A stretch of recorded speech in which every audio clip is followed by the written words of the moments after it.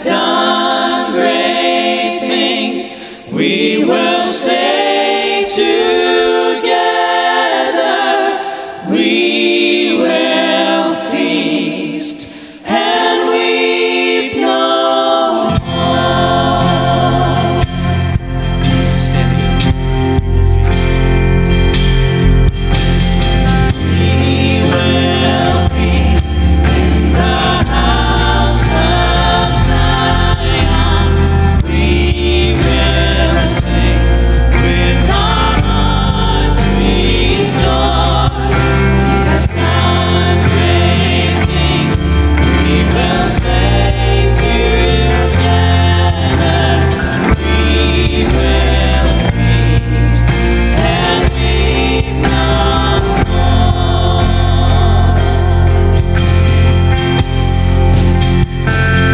We will not be burned by the fire.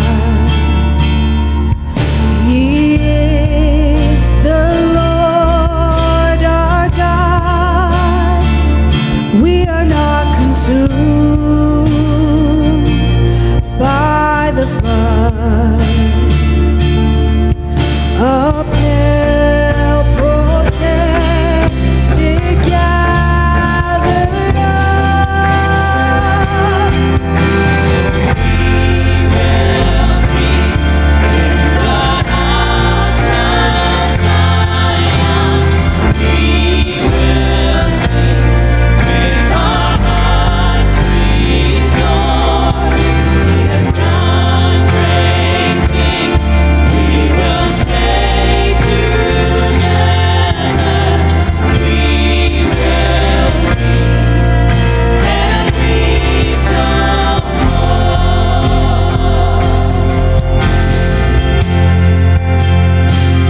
In the dark of night,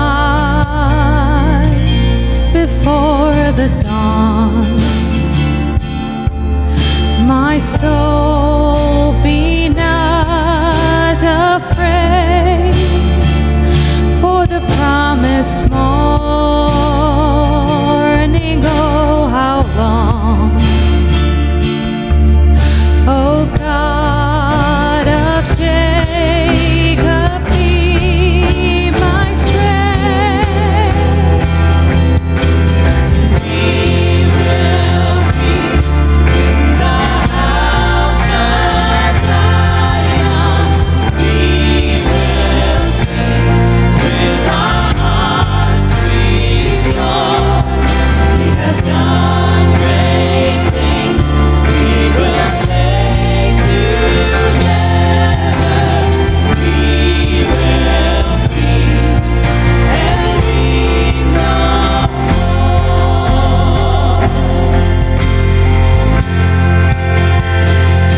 Every vow we broken and betrayed,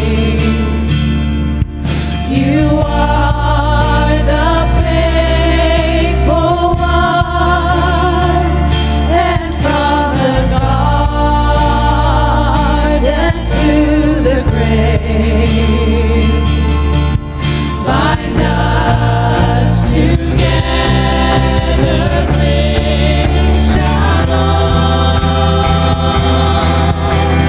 We will feast in the house of Zion.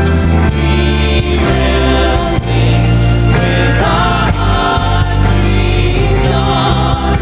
He has done great things.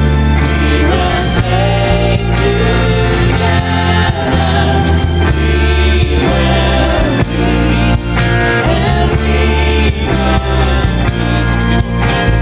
We will feast and weep no more.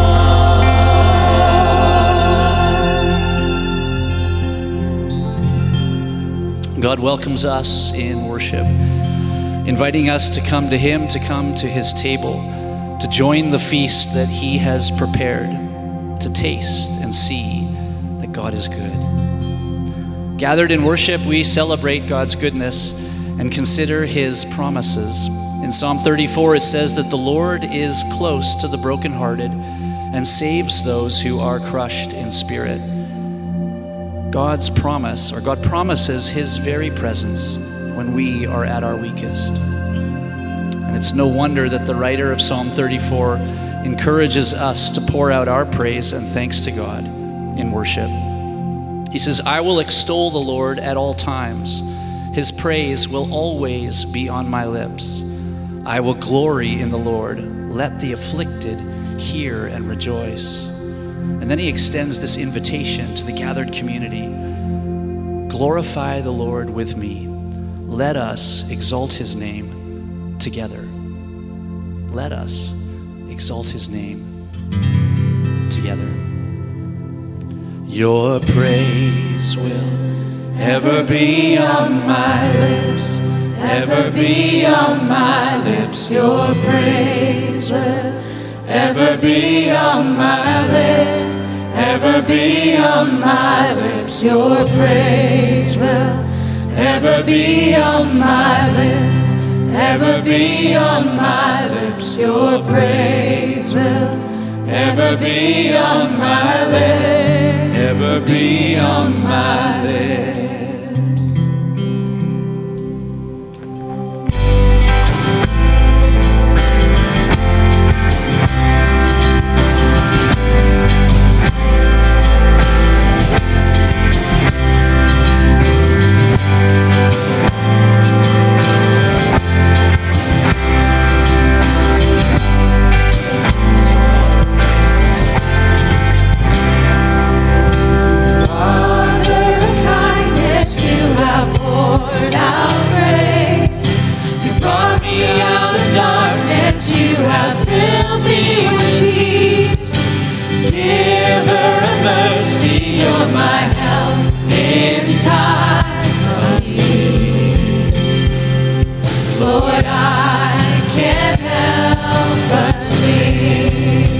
Father of kindness.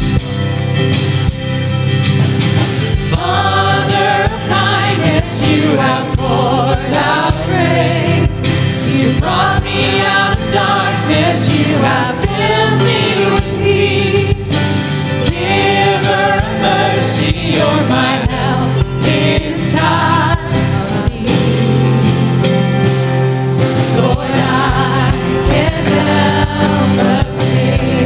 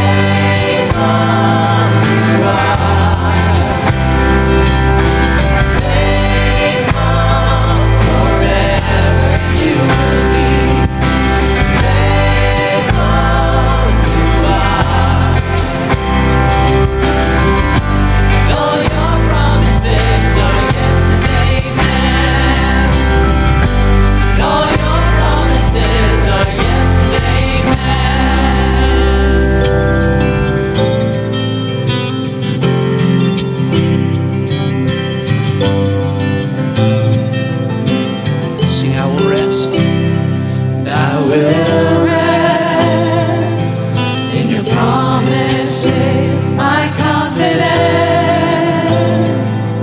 is your faithfulness. I will rest in your promises. My confidence is your faithfulness. And I will rest in your promises. My confidence is your faithfulness. I will rest in your promises. My confidence is your faithfulness. Faithful you are.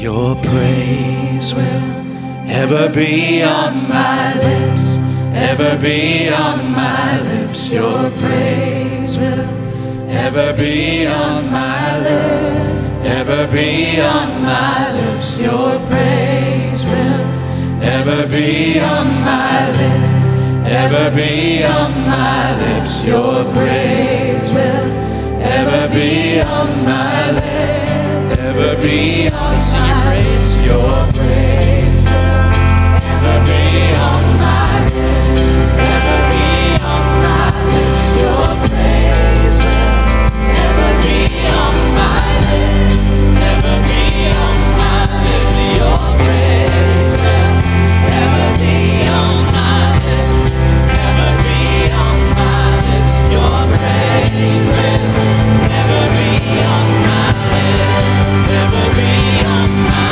lips. You will be praised, you will be praised.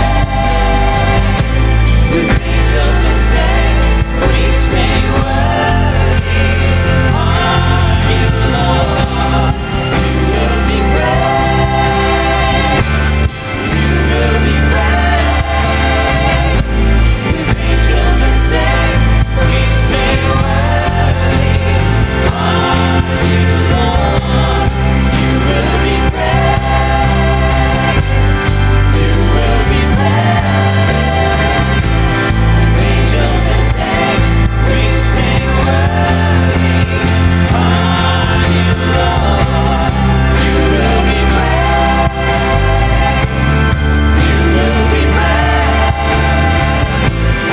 Angels and saints we sing worthy are you, Lord. And we sing worthy are you, Lord. We sing worthy are you, Lord. We sing worthy are you, Lord.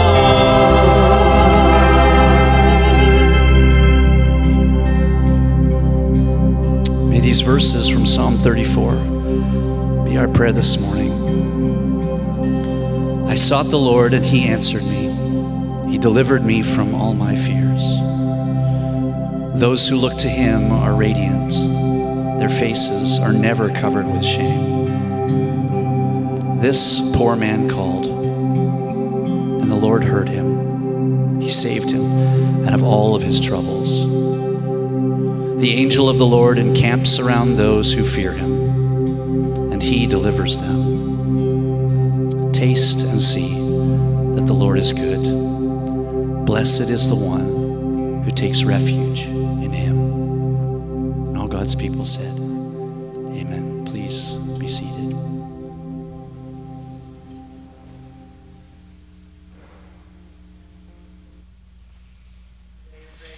Beautiful day.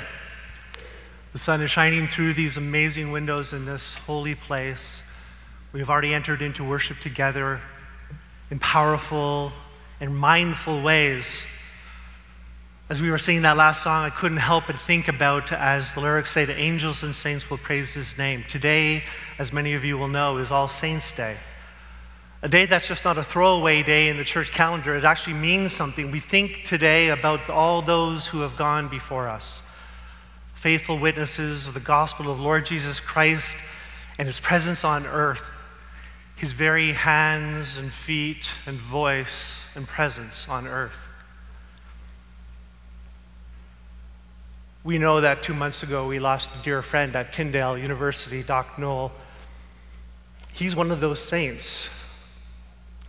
But we're so honored this morning to have some special guests with us. We just want to take a moment to say welcome to Dr. Melinda Noel and Doc's sister Tanya Morgan and her husband Chris, who are parents of Christian Morgan. We are so glad that you're with us this morning. We pray that these moments together will be refreshing to you and a moment of healing in your journey. Let's take a moment together just for silence, of recollecting our thoughts, of piecing ourselves together through the Spirit before Jesse comes to speak.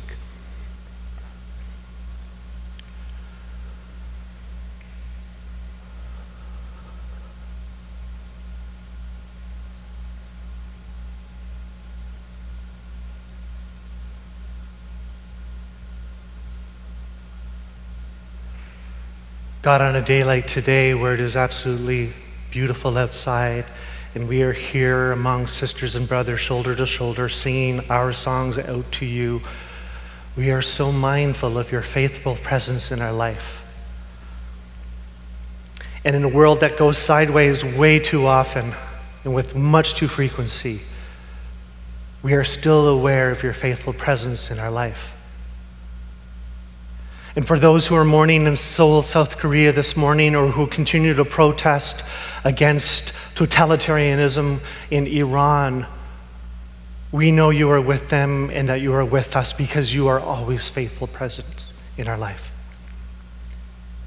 In God, in mourning and in mental illness and physical ailment and in times of need and times that we just don't feel like singing, you're okay with that. You come alongside of us and you say, I'm here because I am faithfully present to you and to me always. And in those moments where we're just filled with joy and celebration because we know the victory has been won, you are our faithful presence. And now, God, as we think about radical hospitality and what that means for us and for our community and for this place that we dearly love and care about, we pray for Jesse as he comes to bring your word and your message to our hearts so that tear us wide open so we can hear these and that they will mean something to us so that we'll be able to then exit this chapel, this beautiful place, into your beautiful world for the sake of the beautiful work that you are always faithfully present beside us to do. So God, thank you for hearing us. Thank you for being here. Thank you for being present already. And by your Spirit, we call out to you, knowing that we love you, Jesus. We pray these things in his name. Amen. This morning, Jesse Sodirgo is our speaker. He is a professor, assistant professor of contextual ministry at the seminary. He has a wide variety of gifts. I sit on a committee with him, and I'm astounded every time I hear him open his mouth because he always brings such decisive insight into the issues that we're dealing with. And he's a very visual thinker. He likes to map things out in squares and brackets and triangles that helps all of us understand what he's talking about. He's a gifted communicator, and we're really glad that he's here this morning. Jesse lives in Etobicoke with his wife and his 3 young children, and we're so glad, Jesse, that you're here. Please welcome.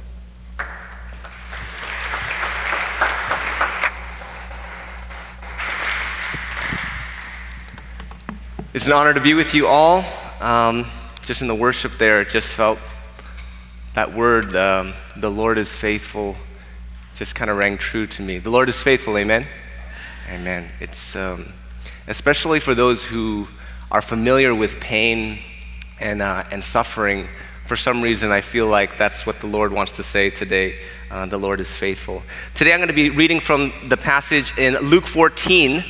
Luke 14, verse 7 to 14. All right? I'm going to read it for you first, and then we'll get into it. So it says this. It says, when he noticed how the guests picked their place of honor at the table, he told them this parable. So just first, Jesus is there looking and observing some kind of banquet, some kind of wedding. We don't know where it is, but he's seeing and witnessing people coming to this place, at this table. And it says in verse 8, when someone invites you to a wedding feast, do not take the place of honor, for a person more distinguished than you may have been invited. If so, the host who invited both of you will come and say to you, give this person your seat. Then, humiliated, you will have to take the least important place. But when you are invited, take the lowest place, so that when your host comes, he will say to you, friend, move up to a better place. Then you will be honored in the presence of all the guests. For all those who exalt themselves will be humbled, and those who humble themselves will be exalted. Then Jesus said to the host, when you give a luncheon or dinner, do not invite your friends, your brothers or sisters, your relatives, or your rich neighbors. If you do, they may invite you back, and so you will be repaid. But when you give a banquet, invite the poor, the cripple, the lame, the blind, and you will be blessed. Although they cannot repay you, you will be repaid at the resurrection of the righteous. This passage today that we speak of is a passage about hospitality. It actually is split into 2. There's a first part where it gives you instruction on how to be a guest. The second part is a focus on how to be a host. And I don't know about you, but sometimes when I come into a place, I change based on whether I am a guest or a host. Some people are very shy guests where you offer them, and you have to offer them like 10 times if they want a drink or if they want something. And some people respond in different ways. In this particular example over here, we see particular instructions on how to be invited into a place, how to be a guest. And the example he gives is quite interesting because it actually talks about a situation where the guest actually takes the seat of honor in the place. So there's lots of places that you can sit, but the person who comes, Jesus gives this parable of someone taking the seat of honor at the table. And to me, when we read this passage, it's very indicative of our particular culture today. Because our particular culture is a culture of self-promotion. Right? It's a culture where we're always trying to show our best, trying to reveal to people our qualifications, trying to post on Instagram or whatever is the cool social media thing. I don't know, I'm still on Instagram.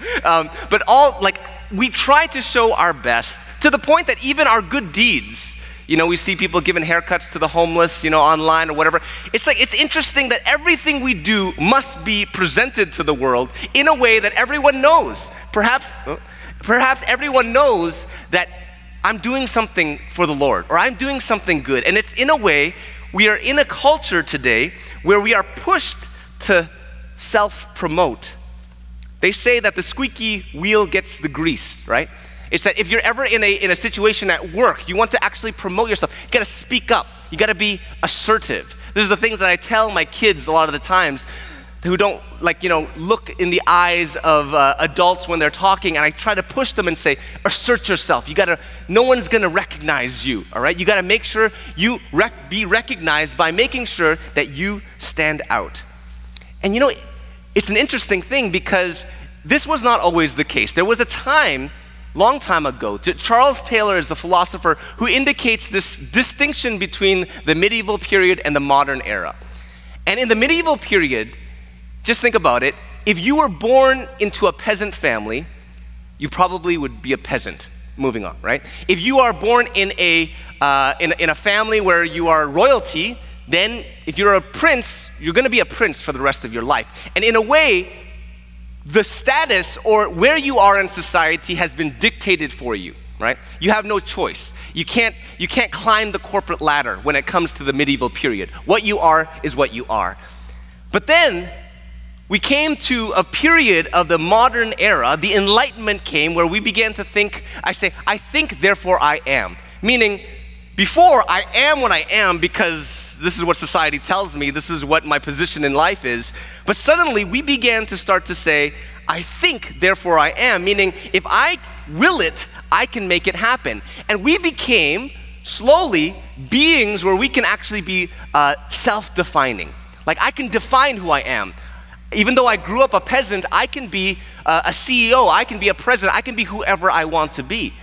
And in this world that we live in currently right now, where we can self-define, where we can actually find our identity within rather than an identity based on family or tradition or culture, but I can say my identity is based on whatever I want it to be, right?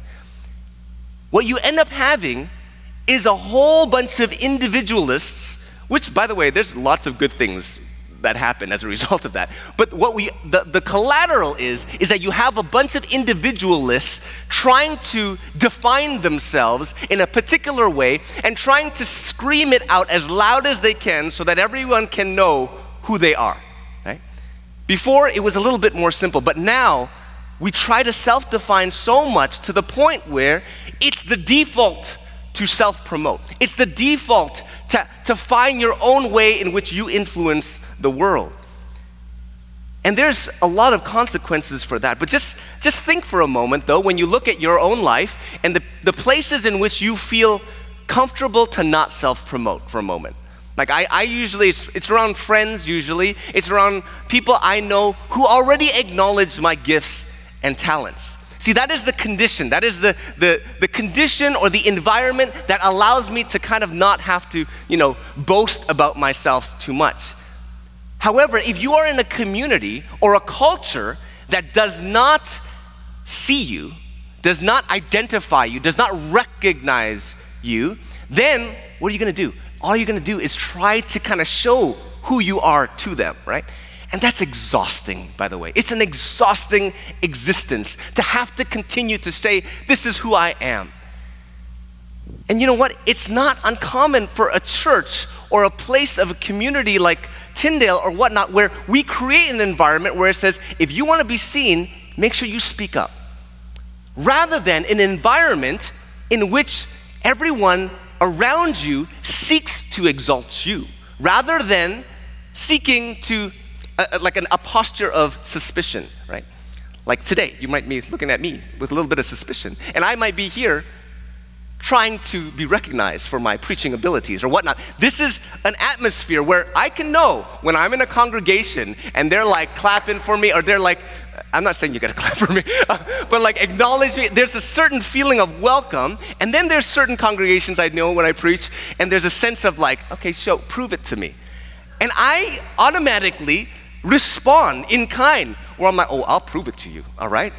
I'm gonna bring it today, and I'm gonna make you all cry, and the Holy Spirit's gonna, sometimes there is that attitude that we have, and it's in response to the environment that demands self-promotion, or it can be an environment that causes you to say, I have no ambition to have to promote myself because I feel seen. I feel like people are asking me questions and probing deeper and deeper into what I want to, who I am. And that's an amazing different, and it's very subtle, but it's an extremely different environment to be in. And hospitality has to do with not having your guests to have to posture before you in a way. Like that's what the baseline of hospitality is, allowing people to come into a space where they don't need to prove themselves, where we do the work actually to ensure that they are seen so that they can let their guard down and not have to come and do that. And so how amazing it would be for us to be in an environment where someone esteems you before you felt the need to self-promote. How liberating that would be to be seen, heard, and known, to begin to function from a place of abundance rather than scarcity. Not grasping for attention, but receiving that gaze of the neighbor, a brother or sister, and disarming you from the need to be seen. In short, the goal is to recognize others before they feel the need to stand out. So this is the how to be a guest part of it. The other part of the passage is how to be a host. In this part, he goes, okay, then Jesus says to the host, when you give a luncheon or dinner, do not invite your friends. Or basically, don't invite the people who can pay you back. Invite the crippled, invite the homeless, invite the beggar. Invite them, because when you invite them, there's no way of reciprocity to occur in the economic way that you might see it, right? They can't pay you back, they can't invite you back, and that is the way in which to host, the attitude in which to host. Now this is radical. I didn't mean to say that, but the title is Radical Hospitality Today, but that is radical. Why? Because of the day that we live in today. Like if you were to apply this in our market-centered quid pro quo, cost-benefit analysis, you get what you invest in type of society, then this is ridiculous, right? It doesn't make sense. See, we live in a different economy. The kingdom of God is a different economy than the way of the world. The way of the world where we calculate in our mind, and we do this all the time, where you're going out to eat, and someone treats you out, and then suddenly you feel the necessity to say, don't worry, I got you back, bro. I got you back, and we make sure that the next time we eat, it's reciprocal, and I make sure I pay for you, and then next time, make sure you're gonna pay for me, right? And then we can go back and forth like this, but we need to make sure that they're equal. We gotta make sure that both sides are actually doing that. As soon as there's like a discrepancy, it's like, I just don't have the money to go with you, because you're not giving back, And so in that situation, it's difficult. Like if you see me on Facebook Marketplace, like I'm a capitalist to the max, okay? If you see me on Kijiji, working my deals, like I aim to buy at the lowest price. My desire is for someone to be so ignorant about the value of their product that they will put it up, and I seize the moment right then and humbly come and try not to give away too much when I do the encounter and run away gleeing with like giggles, like that's my attitude when it comes to Facebook Marketplace. And when I sell, when I sell a product, I do it at unreasonable prices, okay? Hoping, again, that I will dupe someone to come and buy my product at an unreasonable price. That's what I desire, right? But then, and the other day actually, I did this, and IKEA products are hard to find these days. And so I put my dresser for on sale, and then someone comes paying like a good price for it. And while I'm engaging with them, he tells me like he's from Ukraine and he just came here, and he's here transitioning with his whole family from a war-torn place. And I'm just like, this doesn't work, man. I wish I didn't ask your story, because now I'm gonna give you this dresser. Everything is messed up when you start to see the humanity of the people, right? When you actually hear their story, then I become weak, I become weak and just succumb to generosity, Like it just doesn't feel good, especially when I want to be on my A game. But see, we need to be, like, how amazing would it be for us to be in a community where we aren't measuring things in that type of way, right? We need a community that conceived of what Richard Rohr says, a gift economy that is not based on competition and cost-benefit analysis. The quid pro quo, as I said, not always fair, not always balanced, giving without expecting anything in return, knowing that whether it's exact return, the body of Christ always balances things out in ways that we cannot perceive, in ways that we cannot forecast. Imagine, that's the radical side of the generosity, where you are the good Samaritan who comes and helps the person on the side of the road, brings them to the inn, and puts down your credit card and says, anything that needs to be done, I gotta go. When I come back, whatever it is. You know how that level of surprise, the level of unpredictability, to put down your card. Imagine doing this to a homeless person today and saying whatever they order from room service, whatever happens, I'll be responsible for it, knowing that there is no cap, that there is no contract that gives the exactitude of what is going to be given back. This passage is talking to the host, and Jesus points to a fundamental value we have on return of investment.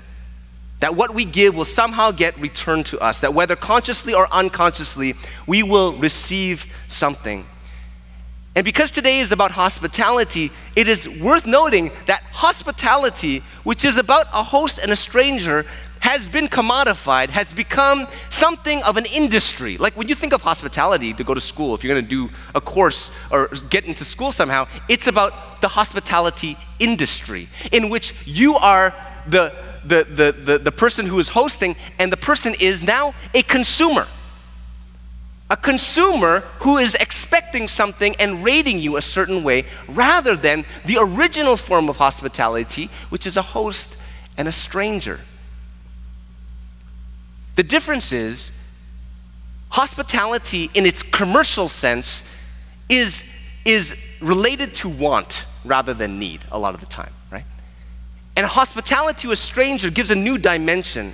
A stranger, in fact, in its truest sense, hospitality has to do with this stranger, someone who isn't invited, someone who comes at the door anonymous, unknown, a foreigner, unpredictable. And that kind of hospitality is frightening. Like, when's the last time you invited a stranger into your home? Hospitality in our day is someone that we invite, that we measure up to make sure they are qualified to come into our place. We place the conditions.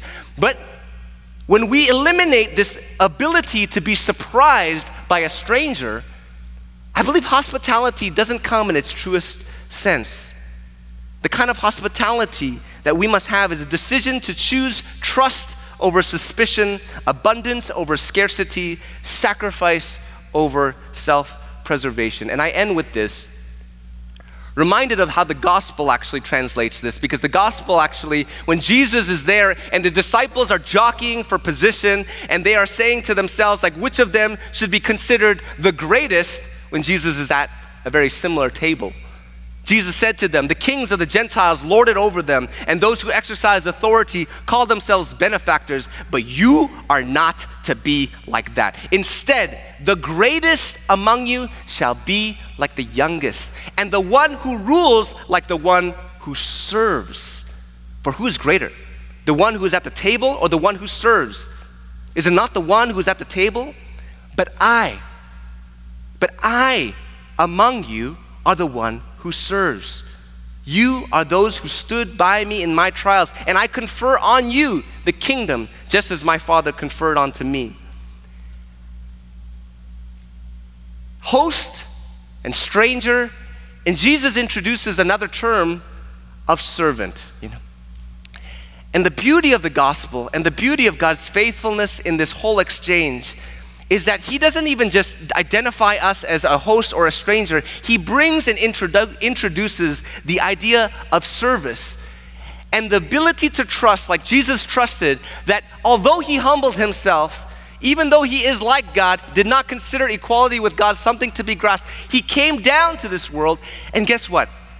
The promotion that he gets is not driven by self-determination.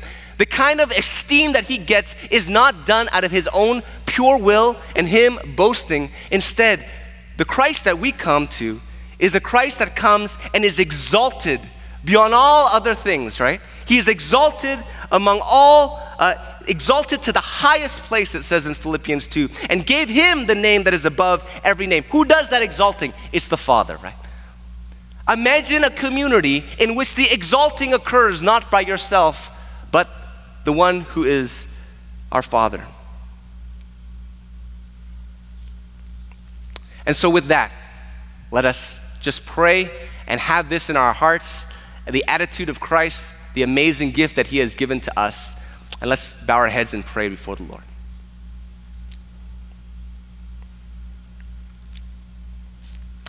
Father, we stand before you today, Lord, acknowledging how radically different you are from any other person, any other king, any other authority figure in this world. That although you are the one who redeems, you are the one who has the power to heal and do all of these miraculous things, Father, that you are a God who serves.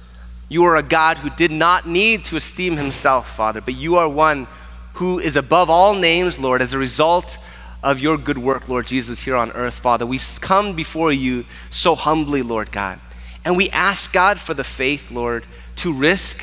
We ask God for the faith, Lord Jesus, to live lives of surprise, where we can actually acknowledge, Lord, that something can meet the needs, Lord Jesus, even though we might not have everything in order, Lord God, that we may go out on a limb, Lord Jesus, knowing, Father, that you will complete all things. You will bring all things to completion, Lord God. We thank you, Father. You are a good, amazing God, and you introduce things to us, Father, that are so radically different than our current culture today, Father. We esteem you highly, Lord. In Jesus' name we pray. Amen. Amen.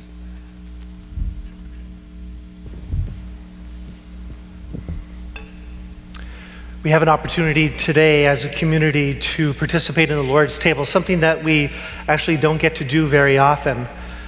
So I hope that even though we may go a little bit over time, that you'll stay with us to participate in this most radical of feasts, this table that has been set for us by our Father and our King. And unlike what Jesse was talking about just a moment ago with regards to the host and the stranger, you are invited as friends, as brothers, as sisters, as sons and daughters. Brothers and sisters, we are called to a life of radical hospitality. And Jesus, the radical host, invites us to his table to be fed by his body, to be fed as his body. This is the joyful feast of the people of God. They will come from east and west and north and south and will take their places at the feast in the kingdom of God. According to Luke's gospel, when our risen Lord was at the table with his disciples, he took bread, blessed it, broke it, and gave it to them, and their eyes were opened and they recognized him. This is the Lord's table. Our Savior invites all those who trust him to share the feast which he has prepared. Oh, taste and see that the Lord is good. Let's pray together. Holy God, creator of heaven and earth, with joy we give you thanks, for you are good and your love endures forever. We praise you, God, for revealing your love, for sending your only Son, Jesus, to live among us, full of grace and truth, sharing our joy and sorrow. He healed the sick and was friend of sinners. Obeying you, he took up his cross and died that we might live. We praise you that he overcame death and is risen to rule the world. He is still the friend of sinners. We trust him to overcome every power that can hurt or divide us, and believe that when he comes in glory, we will celebrate victory with him. Gracious God, pour out your Holy Spirit upon us, upon this bread and this cup, that we and all who share this feast may be one with Christ and he with us.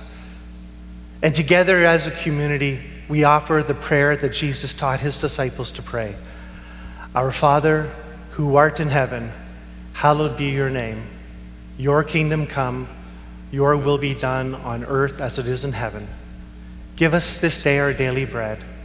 Forgive us our trespasses as we forgive those who trespass against us. Lead us not into temptation and deliver us from evil. For yours is the kingdom, the power, and the glory forever and ever. Amen. The Lord Jesus, on the night he was betrayed, took bread, something similar to this. And when he had given thanks, he broke it, and he said, This is my body, which is for you. Do this in remembrance of me. And in the same way, after supper, he took the cup, saying, this is the cup of the new covenant in my blood. Do this whenever you drink it in remembrance of me. Therefore, in remembrance of God's almighty acts in Jesus Christ, we take this bread and we take this cup and we give praise and thanksgiving as we proclaim the mystery of faith. Christ has died, Christ is risen, Christ will come again. When we break the bread, it is a sharing in the body of Christ. When we bless the cup, it is a sharing in the blood of Christ. These are the gifts of God for the people of God. Thanks be to God.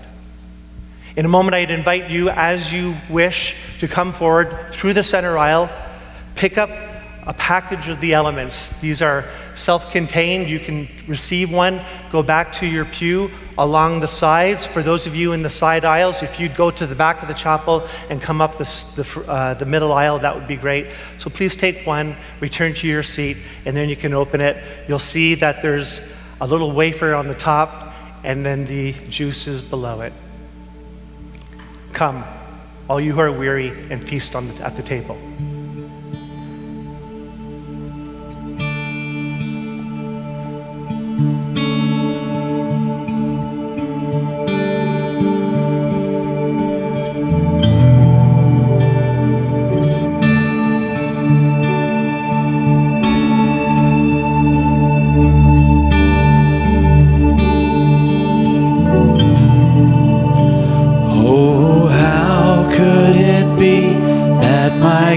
Would welcome me into this mystery. Say, take this bread, take this wine, now the simple made divine, for any to receive. By your mercy we come to your table. By your grace you are making us faithful. Lord, we remember you. And remembrance leads us to worship. And as we worship you, our worship leads to communion. We respond to your invitation. We remember you.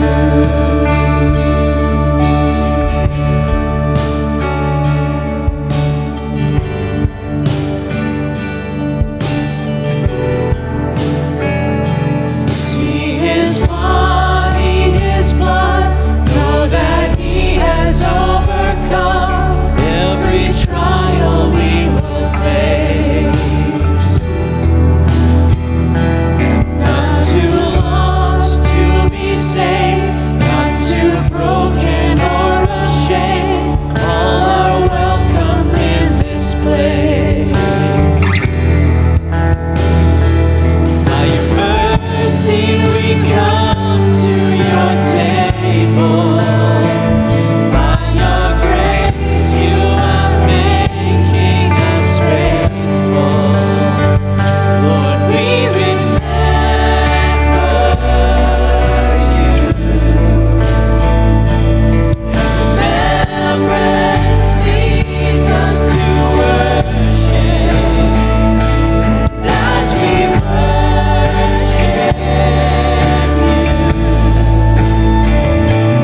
our worship leads to communion. We respond to your invitation. We remember you.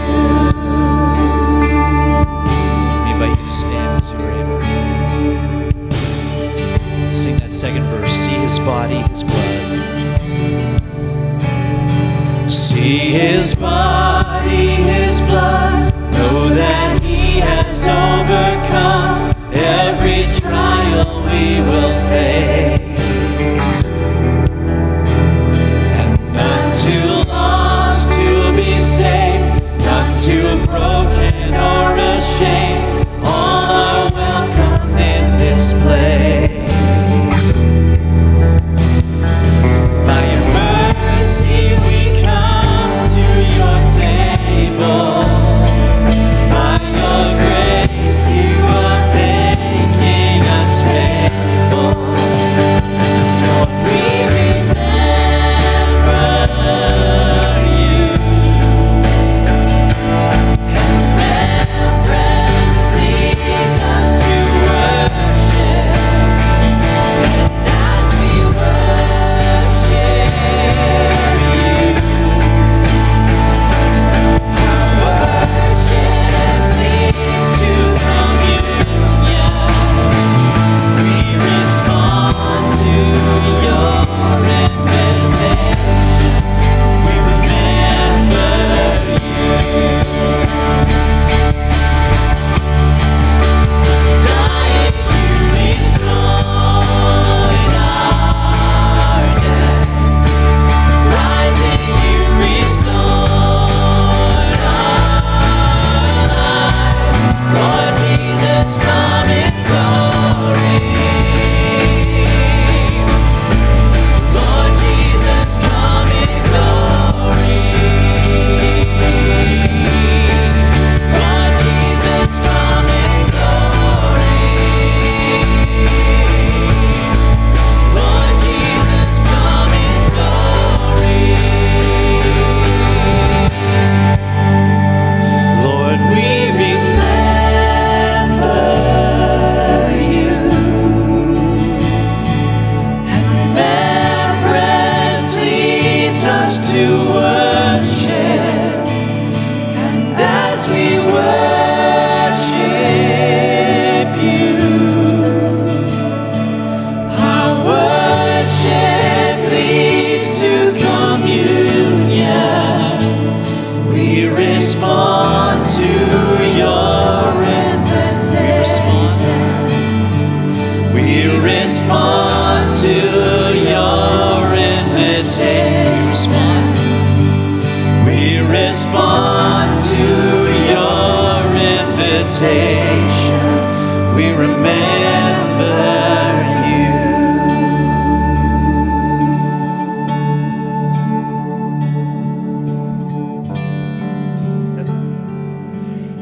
If you haven't already taken and eaten and drank, I invite you to do so now, knowing that it's done for the remission of your sins.